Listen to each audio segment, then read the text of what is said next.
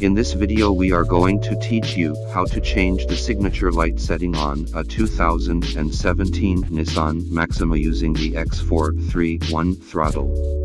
First select Nissan. To confirm the software, select OK. Select the vehicle with 16 pin. Once the van populates, select OK. Select automatic selection van. Select OK. Select system selection. Select BCM. System info, select OK. Select special function. Select signature light setting. System info, select OK. From here you can change the current setting on or off. Once completed, select the back button. And that's how you change the signature light setting on a 2017 Nissan Maxima.